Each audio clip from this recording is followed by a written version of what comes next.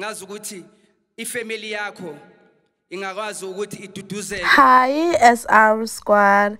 DJ Tira also gave his speech at AKA's memorial service, and all I had was that AKA was one of those guys who was just organized, and he did not take himself for granted, man. Because also one of AKA's friends also said that AKA did not like black sneakers.